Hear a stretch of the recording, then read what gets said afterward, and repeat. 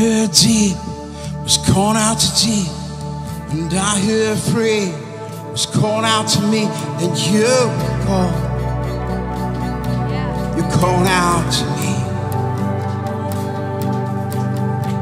And I hear the sons calling out to the fathers, and I hear the daughters calling out to the mothers, and you call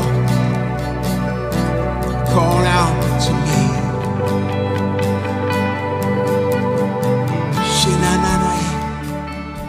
Very grateful to each of you who've been praying for me. Many of you have been praying for me through the past almost a week now.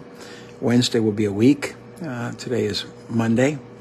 Tomorrow night we'll be meeting in our home with many other people.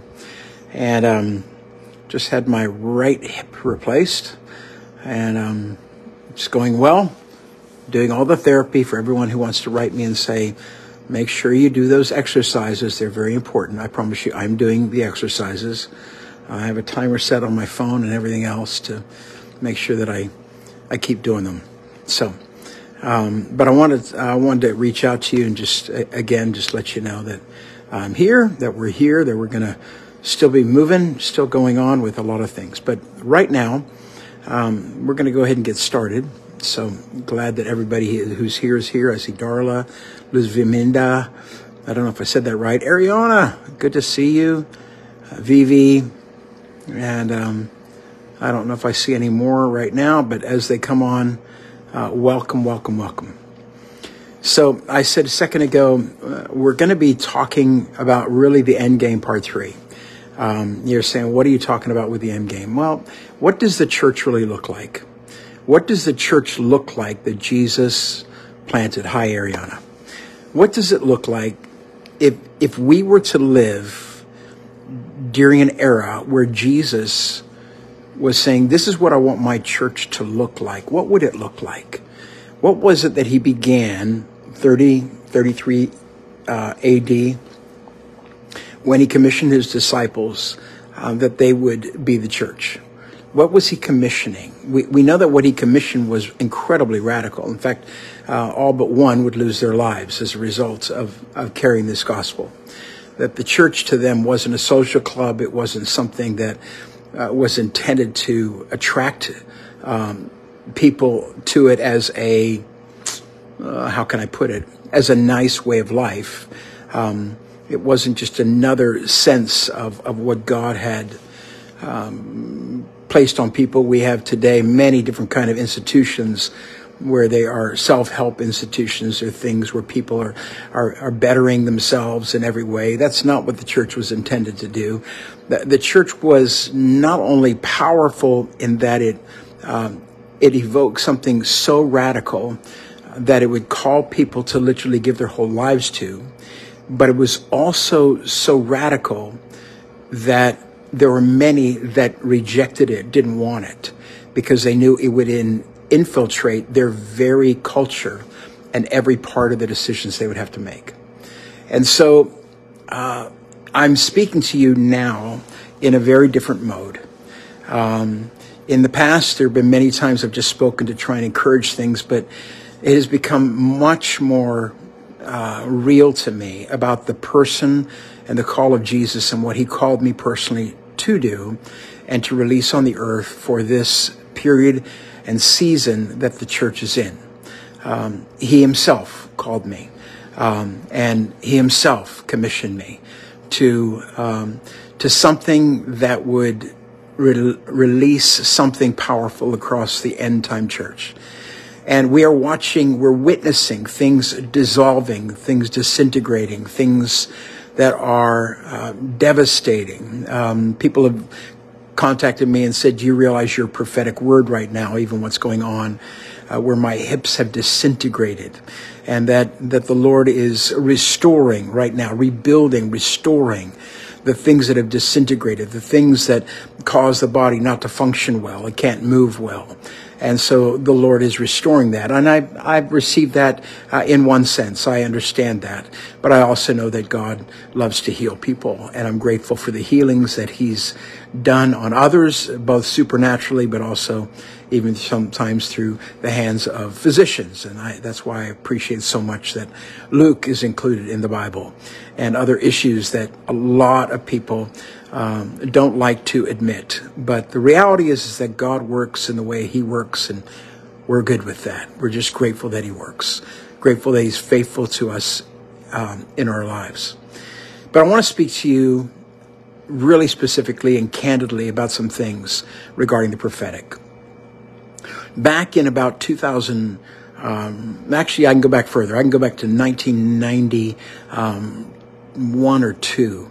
I began the process of developing prophetic people. And I remember that the notion that we would use is that in order to be prophetic, they had to be prophetic. That we didn't want to give them hints and ideas of what was really going on. And I remember one of the first lessons I had for them, I called them on a Sunday afternoon, and I called them and I said, yeah, I have a decision to make and I need to know what the answer is. I told them nothing other than that. They said, is that all you're giving us? I said, that's it. That's all I'm going to give you. And they said, wow. Okay. Well, within 2 hours, another, one of the prophetic people, her name was Dee, she called me and she said, yeah, you received a brown paper package in the mail. It contained a gift to your daughter, name my daughter, and that the person who gave it was her aunt, and yes, her aunt was involved in witchcraft, and yes, we did need to destroy what was inside there. That was exactly the question we had. We were just wondering, are we just missing things? Is our discernment way off? That we're just being too dramatic about these things? Well, the Lord very clearly made it true, because that's exactly what occurred. We received a brown paper package addressed to my daughter, and the rest is history. At that point in time, the Lord said, I want you to begin developing prophetic people, and I want you to begin developing the prophetic in your own life, which means you don't get to know everything. In fact, as I began traveling early on in Mo, many people know this. This is in the 2000, 2003, 4, 5. When I traveled, I would not usually go into the meetings early. I would usually go in late. I would wait in a room by myself where the Lord would be delivering some things to me. And then I would go into the meeting after that fact, and I would sit in the front row so that I couldn't see anybody and couldn't read anybody. And at that point in time, then when people came up to me later on and I was ministering to people, I would not let people tell me what was the issue. The Lord indicated to me very clearly, he says, do not tell them anything. Do not let them tell you anything, or you won't be prophetic. And so that was where that all began for me. I began something called Prophet's Chamber in about 2005. We ended up we've done that now. We still have a quasi part of that. So we've been doing it for about 20 years at this point in time, where we've been raising up, training prophetic people. Very different than what is being taught in a lot of the mainstream, even charismatic circles and Pentecostal places. And the reason it's different is because we're not trying to develop a gift of encouragement in people. Much of the body of Christ, much as what has been trained as prophetic, is encouragement. And I'm not against encouragement. In Romans, it speaks very clearly to encourage each other. Other books of the Colossians, I think it is, says encouraging each other while it's still day. There are other things where Paul speaks, and so we can always encourage each other. We must always encourage each other. Why? Because it's important to encourage each other, because people need encouragement. People get discouraged. People get depressed. So I have no issues with that. But I do have an issue with just simply calling the gift of encouragement the gift of prophecy. And the reason is because the gift of prophecy to me holds a much higher place than that, because actually it's the premier place. And I'm going to go through some passages of scripture. One of them is quite lengthy, but I want to go through it because I want to teach you. I want you to grow in this, to understand what the end game is. That the end game will be filled with prophecy. It will be unbelievable what is going to be happening prophetically. I realize some of the failures of the past in prophetic ministry. I understand both the people who failed. I understand those who have succeeded. I understand those who had moral failures. The fact that somebody has a moral failure does not diminish even the truth that they may carry. A pastor who may have pastored you and fathered you for 30 years may have a moral failure. That doesn't mean that everything he taught you was inadequate or good. He may have taught you everything that was good and how to follow Jesus, but you made a decision to turn that away and to run away from that and just basically blame him for that. Today, there are movements that some are seemingly disintegrating because of failures of individuals. I want you to know that not everything that was taught was intended to disintegrate, but yet some will let that happen, and they will absolutely throw out babies with bathwaters.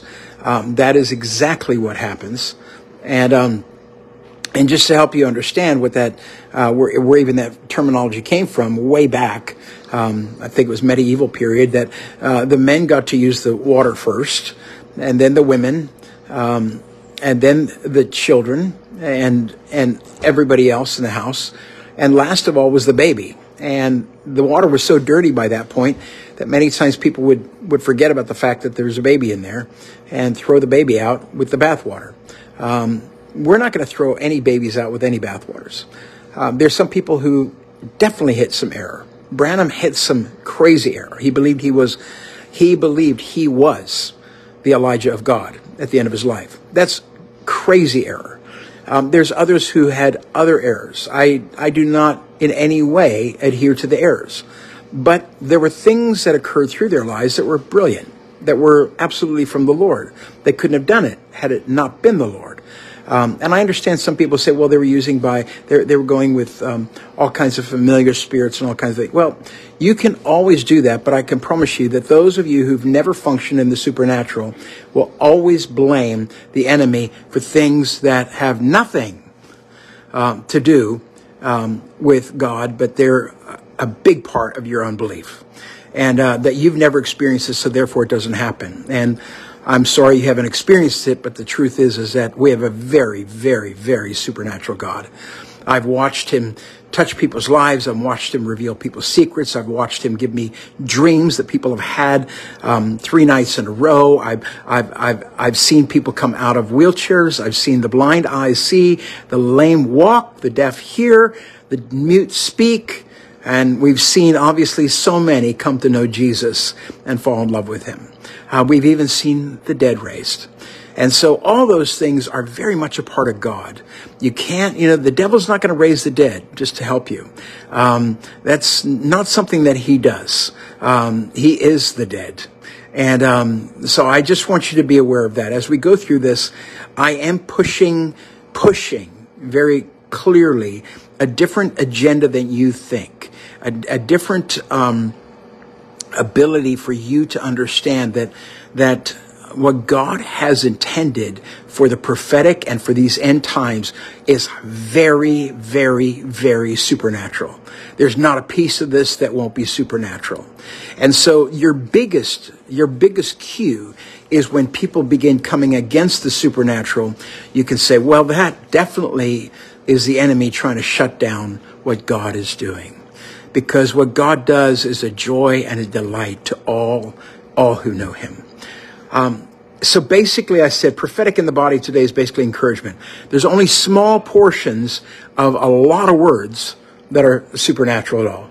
Very, very few. It's important to understand that the prophetic ministry should directly reflect Jesus, not the prophet, but Jesus. And in Revelation 19:10, it says this. It says the testimony of Jesus is the spirit of prophecy. So what does that mean? Well, it means that the testimony of Jesus is the spirit of prophecy. That means that at the end of the day, a true prophetic word will sound like Jesus just showed up in the room, spoke something into somebody's life that there's no way that person could have known, and he used them completely as a vessel of his. That they simply channeled Jesus into that room. That Jesus came and had a word for somebody to strengthen, to encourage, to give them hope, give them direction, and everything. Today, we have changed a lot of that. We're looking for all kinds of weird stuff. Where does character play into the prophetic? I want to just mention this. Your character matters. Does that mean that a person who has bad character can give a prophetic word from the Lord? Yes, absolutely. Jesus used donkeys in the past, and he can use you. He can use me. He can use people who fail. God is not limited to our architecture, our personal take.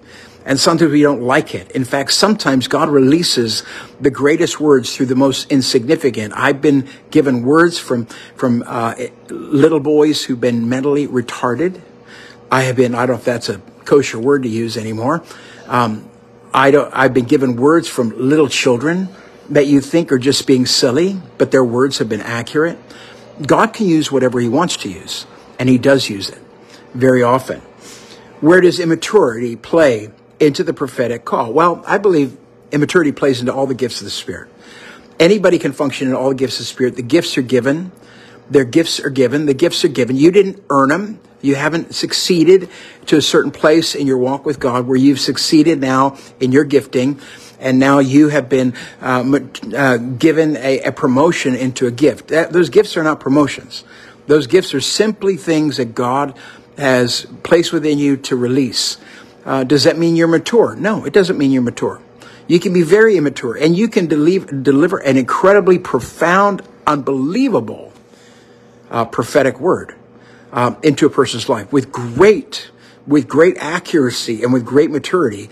That maturity wasn't yours. The maturity was the Lord's. You just simply were a voice at that moment in time. So I want you to understand that, because until people begin understanding that, they're going to begin following people based upon what they see as their level of accuracy and not the level of their character and their maturity in the Lord. Remember, at the end of the day, God's not really looking for gifted people. He can gift a donkey. What God's looking for is he's looking for mature. He's looking for fathers. He's looking for mothers. He's looking for those who give the wisdom, those who know the ways of God. That to me is my hiding place, where I go in 1 John, where he says, listen, he says, I've written to you young children, because your sins have been forgiven. Yay, we're saved. I've written to you young men, because you've overcome the evil one. I can kill. I take out demons. I'm a demon slayer. I can do all this stuff, all these signs and wonders. It's a young man. I write to you, old men, because you've known him who has been from the beginning. At the end of the day, you want to know people who've known God, who's been from the beginning, the ways of God, not just the works of God, not just the miracles of God, the ways of God, that they've walked with God, they've been with God for a long time. And so maturity plays very much into that. And then we have to ask the question, who are you looking to in the prophetic ministry? When you see prophetic ministry, are you immediately positioning yourself around a personality, somebody's ministry? Are you looking for people who are giving certain kinds of answers? Maybe you're looking for answers for the election today or this year. Maybe you're looking for for words about our nation. What's going to happen? Is our nation under judgment? Maybe you're looking for words about ministries that maybe behind all your facade, you actually want them to fail. Maybe you're looking for words that are against people who don't articulate things the way you do, and they get mad at the way you do things. And so you're looking for specific kinds of prophetic ministries. So we have all these different streams of where people are running for prophetic words. It's unbelievable to me. And so it depends on who you want to hear today. It depends on what you want to hear today. And people have positioned themselves like that. True prophetic words, I want you to know, will cut through all of that. True prophetic words come from the heart of the Father through his Son, Jesus, And they absolutely bring about a different kind of disposition where you cannot ignore it. You don't care if it comes through a very conservative voice or a very Pentecostal voice or a charismatic.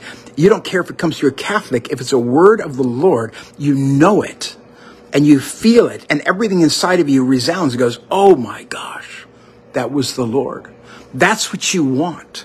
The real prophetic ministry that God has for his body today is going to be found not in specific kinds of voices who are carrying certain kinds of ministries, but in those who diligently seek the Lord to know what is your heart, what is your mind.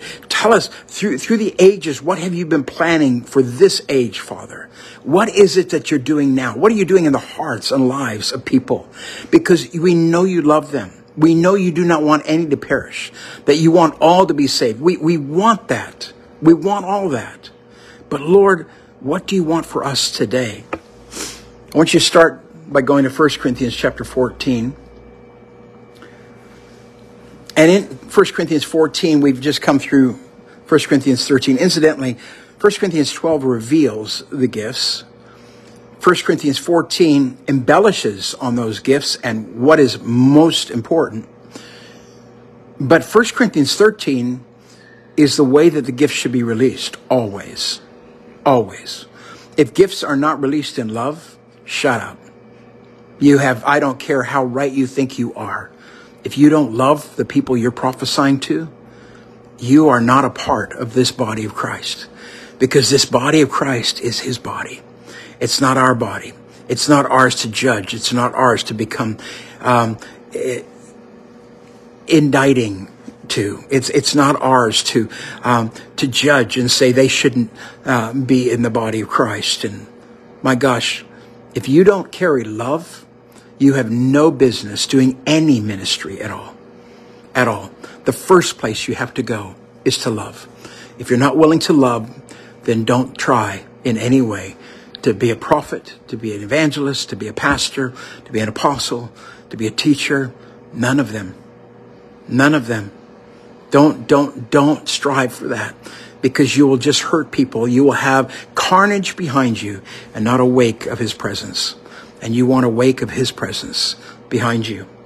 1 Corinthians 14, verse 1, follow the way of love and eagerly desire spiritual gifts, especially the gift of prophecy. For anyone who speaks in a tongue doesn't speak to men, but to God.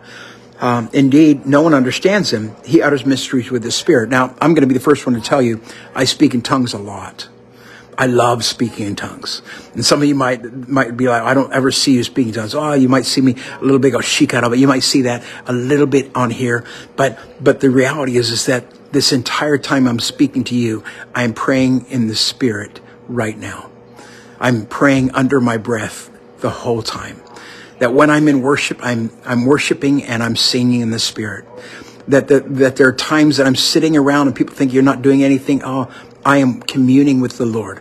I love tongues. I love it. It cost me most when I finally spoke in tongues at the age of, I think I was 22, when I spoke in tongues. It cost me all my friends. For a period of time, it cost me family. It cost me a lot of things.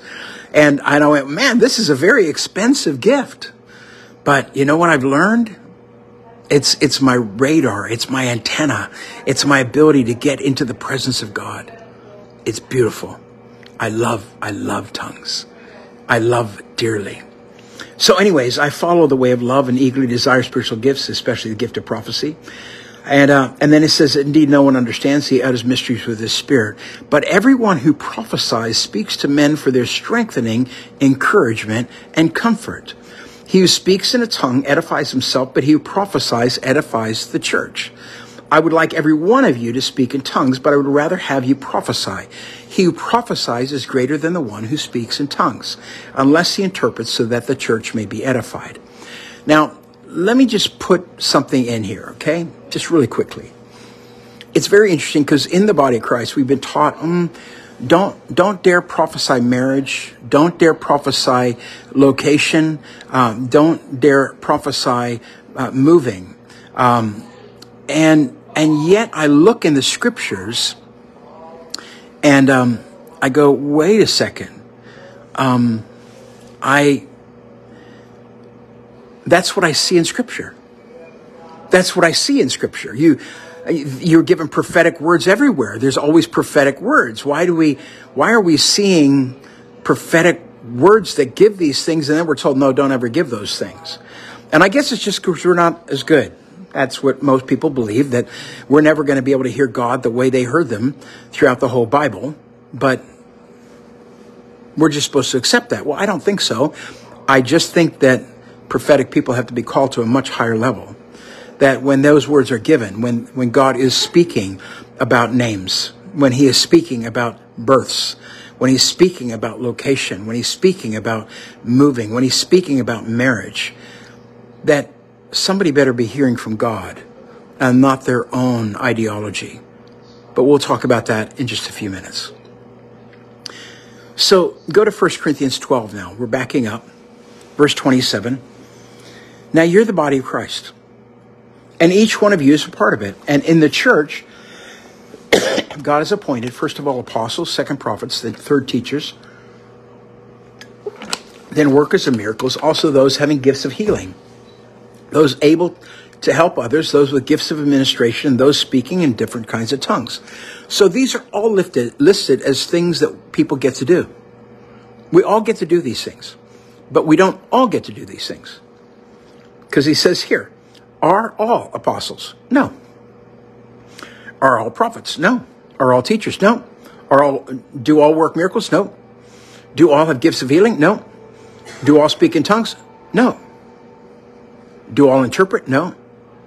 I could say, do all have administration? No. We could add in the other ones that he spoke about as well. Do all carry gifts of helps? No. But eagerly desire the greater gifts. And then he says, I show you now a more excellent way. And he goes into love. So the truth is, could you turn that down a tiny bit? So, sorry about that. And so now I will show you the most excellent way. What's the most excellent way? The most excellent way is love. So let's figure out how we get to that place. But we're going to go to Jeremiah chapter 23. And to me, this part is the most disconcerting part we have. And the reason I say it's disconcerting is because, wow, it appears to have judgment all over it. But it's not judgment for God's people. It's judgment for prophets. Concerning the prophets, my heart is broken within me. All my bones tremble. I'm like a drunken man, like a man overcome with wine, because of the Lord and his holy words. Verse 9, I'm sorry. Verse 10, the land is full of adulterers. Because of the curse, the land lies parched, and the pastures in the desert are withered. The prophets follow an evil course and use their power unjustly. Both prophet and priest are godless. Even in my temple I find their wickedness, declares the Lord. Therefore their path will become slippery. They will be banished to darkness, and there they will fall. I will bring disaster on them in the year they are punished, declares the Lord. Among the prophets of Samaria, I saw this repulsive thing. They prophesied by Baal and led my people Israel astray. Now, let me just explain to you. Baal was worshipped through the sacrifice of children. There were other things. They also had grains. They had harvest. And it was to give them a good crop. It was to increase their money. That was basically what Baal was worshipped for. That's why when the first calf was made at Mount Sinai, they threw all their jewelry, they threw their money, they threw everything at it. And as a result of that, out came this cow. It didn't come out. They formed it. They forged it. And as a result, that was going to be their god of money.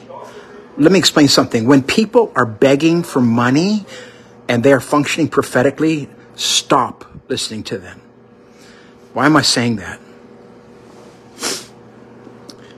Because that is absolutely pathetic, and it is not prophetic. It is abhorrent. Abhorrent. When people give words and they say, if you have $1,000, $500, $200, I'll give you a prophetic word. That's abhorrent. That absolutely smacks in everything taught throughout Scripture, Old and New Testament. That the thing that occurs from taking money as a result of a word or a miracle or anything like that, you commit the sin of Gehazi, who, when he committed that sin, and understand, it wasn't the person who gave the money. Are you with me? It was the one who wanted the money. They died. He had leprosy. The leprosy that was on that king came all over Gehazi. And he basically sold his soul because he knew that he could make a good ministry this way. He could make a life this way. And there are many people, I want you to know, that really believe that ministry is about money. You know, they don't understand that really ministry is about giving your life. And the likelihood is that you probably won't end up with a lot. Why? Because you love being like Jesus, you love giving, you're generous. The houses that you buy that are beautiful end up pretty beat up because you've had so many meetings in them that they've been used by God's people because you want to bless them. I want you to understand that ministry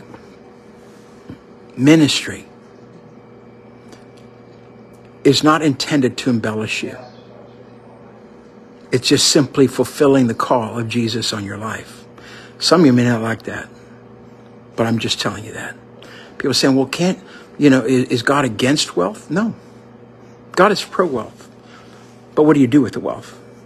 If you're using your wealth simply for yourself, you've missed the point. Wealth is not for you. Wealth is for the kingdom. Wealth is to send the seed of the word around the world. That's what wealth's for. And so these prophets of Samaria were worshiping, and they were giving prophetic words by the spirit of Baal. Money. They led my people astray. And among the prophets of Jerusalem, I've seen something horrible. They commit adultery and live and lie. They strengthen the hands of evildoers so that no one turns from his wickedness. They're all like Sodom to me. You know, one of the things that I really worry about is when I begin seeing bodyguards hanging out with people who love Jesus. I worry about it. I understand there's some people that may be in danger, and I understand the beauty of having people around who love you and protect you. But Jesus was completely accessible. And we have to understand that Jesus is accessible. Jesus is always accessible. And we have, as his people, have to be always accessible. Sometimes not even when we want to be accessible, but we have to be accessible. Why? Because Jesus was. And he demonstrated for us exactly how we should be with other people. He goes on and he said, therefore, this is what the Lord says concerning these prophets, I will make them eat bitter food, drink poison water, because the prophets of Jerusalem, ungodliness has spread throughout the land. Wow. This is what the Lord says. Do not listen to what the prophets are prophesying to you. They fill you with false hopes. I wonder if some of the prophetic words that are being released right now are just false hope words. I'm not saying God's giving bad hopes. I mean, to me, my God's extremely hopeful, and I know him and I walk with him, so I have a lot of hope.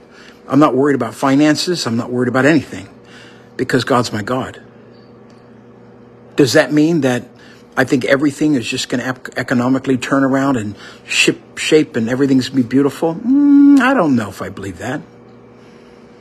Do I believe that maybe somebody will get in government and it's going to change the whole story? I actually have never believed that. I don't think that government is our answer. I think Jesus is. And he made it pretty clear to himself and to his disciples and everybody else that he was the answer, that There's no way to the Father except through him. And if anybody else is trying to get somewhere else, I don't know why you're trying to go somewhere else. My hope is that you get to the Father, because honestly, that's the only viable, important facet of life, is getting to the Father and then doing whatever the Father wants you to do. I think it's pretty simple, pretty straightforward. And he says, no. They keep saying to those who despise me, the Lord says, you will have peace. And to all those who follow the stubbornness of their hearts, they say, no harm will come to you. But which of them has stood in the counsel of the Lord to see or hear his word? Who has listened and heard his word? See, the storm of the Lord will burst out in wrath, a whirlwind swirling down as the heads of the wicked. The anger of the Lord will not turn back until he fully accomplishes the purposes of his heart. Now, let me just make this really clear to you. This whole story is not about the American dream. This whole story is not about economic incredibleness for everybody. This whole story is not even about our own lives. This whole story is about Jesus. The whole story. The whole story is about Jesus. When we don't understand that the whole story is about Jesus, boy, we go after everything. We're missing the point. This whole story is about Jesus. Prophetic ministry is about Jesus. Apostolic ministry is about Jesus. Pastoral ministry is about Jesus. Evangelistic ministry is about Jesus. Teachers, and that ministry is about Jesus. Every single one of the fivefold is about Jesus. It's not about something else. It's about Jesus. It's bringing the life of Jesus into every life. Christ in you is the hope of glory. That's all that we're working on. We're trying to get Christ in you to be the hope of glory. Not money, not the ease of life, not things that are perfect. Christ in you. Wow, let's go on. I bet you haven't heard this in a prophetic word recently, have you? It's funny how we avoid certain things. And we avoid them because it doesn't sound very pleasant. This is in the book. This is right there. This is from Jeremiah.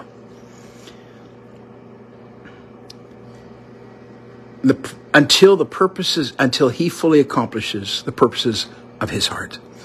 In days to come, you will understand it clearly. Guess what? Right now. These are the days to come. I didn't send these prophets, yet they've run with their message. I didn't speak to them, yet they prophesied. But if they'd stood in my counsel, they would have proclaimed my words to my people and would have turned them from their evil ways and from their evil deeds. We have prophets they've gone off the deep end. They're in somewhere else. We've had prophets who've committed suicide. We have quite a menagerie of things that have occurred, quote unquote, to prophetic people. I'm going, were these people who were in the counsel of God?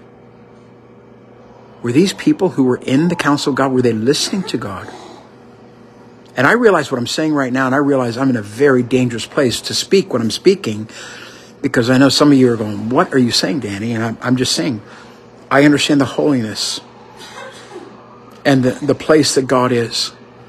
I understand what it is that he pours into our lives and what we can never withhold and hold back. We have to go. We have to share. We have to speak what he says. Let's go on. I didn't speak to them, yet they prophesied. But if they'd stood in my counsel, they would have proclaimed my words to my people and would have turned them from their evil ways and their evil deeds. Am I only a God nearby, declares the Lord, and not a God far away? Can anyone hide in the secrets so that I cannot see him? So we prophesy about another country somewhere that something might happen. Personally, one of the things I've become very aware of is that the prophets in the Old Testament all found themselves living in the very land to which they prophesied, or at least one of the lands in which they prophesied where there was negative stuff. They had to actually reveal the fact that God was going to come through for them, even though, as they were delivering this word, that even though they were living in a land where earthquakes and all kinds of things would happen, you want you to know something? God has called me to some nations on this earth where I know there are going to be some pretty rough things. I'm living in one of them. And I know I will be here when it happens. But I know God will sustain me through that time. Why? Because I prophesied about that time. I've declared it. I've spoken, and I've spoken about the goodness of God in the land of the living even then. Even then. Let's go on. I've heard what prophets say who prophesy lies in my name. They say, I had a dream. I had a dream. How long will this continue in the hearts of these lying prophets who prophesy the delusions of their own minds? They think the dreams they tell one another will make my people forget my name, just as their fathers forgot my name through Baal worship. Let the prophet who has a dream tell his dream, but let the one who has the word speak it faithfully. For what has straw to do with grain, declares the Lord? Is not my word like fire, declares the Lord, and like a hammer that breaks a rock in pieces? Listen, when the word of the Lord comes, it shatters. It moves in and it takes over, and it doesn't matter what anybody has said. All of a sudden you go, that was the word of the Lord. Therefore, declares the Lord, I'm against the prophets who steal from one another's words, supposedly from me. Do you know that happens all the time now? People, it's amazing. I will hear so many people saying the same words, but there's one that it comes out with first, and then it just begins this whole stream. I've learned, I don't even watch some of the things you watch. I don't listen to what you listen to. I don't read the things you listen to. You know why? I want to go into the counsel of the Lord. I know what I'm called to be. And if I'm called to be that, I'm not called to some kind of a democracy to figure out what the correct word is. That's not how God calls his servants ever. Indeed, I'm against he says, yes, declares the Lord, I'm against the prophets who wag their own tongues and yet declare the Lord declares. Indeed, I'm against those who prophesy false dreams, declares the Lord. They tell them and lead my people astray with their reckless lies, yet I didn't send them or appoint them. They did not benefit these people in the least. When these people or a prophet or a priest asks, what is the oracle of the Lord? Say to them, what oracle? I will forsake you, declares the Lord. If a prophet or priest or anyone else claims this is the oracle of the Lord, I'll punish that man and his household. This is what each of you keeps on saying to his friend or relative. What's the Lord's answer? What has the Lord spoken? I'll stop there. You can read on if you want.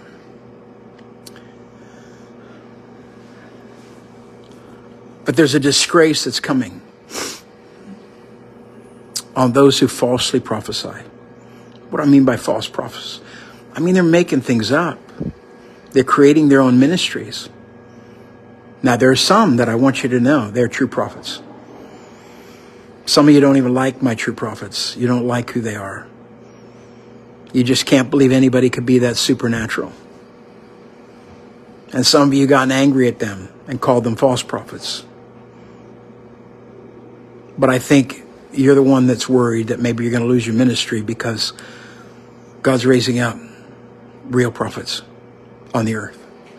Prophets who've been in the counsel of the Lord. Prophets who've been in the counsel of the Lord, who've heard him. Prophets who God speaks to. Prophets who God sends messengers in the night like he did. Old and New Testament. Prophets who speak the very words of the Lord. Apostles who are only doing what they're doing because they know they've been commissioned by the Lord Jesus himself. I think a lot of false stuff's about to fall. I think that we're going to stop teaching about the fivefold to try and get people to become a part of them, and wondering how many apostles and prophets and evangelists and pastors and teachers in our network. And we might be going down, way down, way down. Where we say, God, raise up the real. God, in my own life, only allow the real to be revealed. Only allow what really is your word to come out of my words, out of my mouth. My goal is to be like Jesus. Not be Jesus, but be like Jesus. I can only say what I hear my Father speak. I can only do what I hear or what I see my Father doing. Who are you to be any less than that? Who do we think we are? People go around with all kinds of titles emblazoned on them. Oh my gosh. Promotions, who they are. I'm a son of the living God. I'm a child of my Father. I'm a servant, and he is my master. And he is my friend. And he is my brother. And I may have been called to apostle, and I may have been called to prophesy, and I may have been called to teach and pastor, and I may have been called to evangelize. But who I am, I'm a son. I want to invite you to be a son today. Give up ministry. Give up your desire for promotion and being somebody. You are somebody. Jesus has called you. And it doesn't matter what you do if you follow him. You'll receive the reward at the end, the same as anyone who's faithful. Well done. Well done. You won't get well done, apostle. You won't get well done, prophet. You won't get done well done, pastor, or well done, evangelist, or well done, teacher. You won't get a well done for that. You get a well done for my son. These are end day things. These are the things to talk about in the end of days. What will the church look like? Oh my God, it will be supernatural. It will be filled with fire. We will feel the absolute intimidation of the very presence of God, who enters a room where we realize every secret of our heart can be laid bare. And yet he loves us. He loves us. He is so good. I love you all. I'm going to pray for you right now. I want to thank you all for praying for me. I'm on the end of week 1 from my right hip being replaced, and I still have my left hip. And right now that date is set for April 10th, but we'll see what happens. If God does something miraculous and moves it quicker, that's great. But I'm grateful, so grateful. Oh my goodness. The difference I feel is amazing. God is good. I'm going to pray for you. Oh, by the way, let me just say, I've seen people with bad hips healed. I've seen people with all kinds of metal in their bodies. I have smelled metal burning out of their bodies after they've had replacements. My God is able to do all of that and more. Thank you for praying for me and for my family. Holy Spirit, right now, we release, Lord, over every person watching this, whether it's live now or whether they're watching, Lord, later on. Some people, Lord, it's the middle of the night. Some people, it's going to be tomorrow or the next day before they watch it. But I'm asking, God, wherever you take this message, that your voice would sound loudly. Lord, that you will absolutely cause fake stuff, foolish stuff to fall before you, Lord. That you'd raise up the true supernatural, that you raise up absolute prophetic stuff that looks supernatural in every regard. Nobody schmoozing, nobody reading people, just the very word of the Lord, people who've been in the counsel of God. Lord, I'm asking that you raise up right now a generation of those who will seek for the counsel of God. They will go after you, not go after men, not go after streams, not go after the new word, the new published thing, the new one that's on this list. Father, they will go after you. They will go after you. They will go after you. Lord, thank you for calling me to this period of time in history that is so important to you. And so, Father, it's important to all of us. We all want to be a part of everything you want us to do. I pray, Father, for obedient sons and daughters. I pray for people who will just follow you with their whole heart. Bless them all. Bless them all. In Jesus' name, amen.